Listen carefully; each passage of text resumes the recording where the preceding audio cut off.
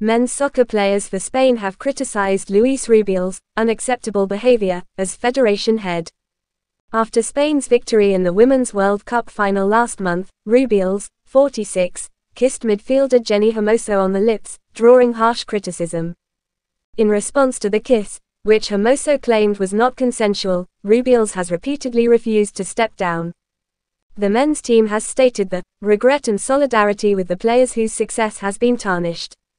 In a statement made on behalf of the Spain team, forward Alvaro Morata said, "We want to denounce what we consider reprehensible behavior on the part of Mr. Rubiales, who has not lived up to the institution he represents.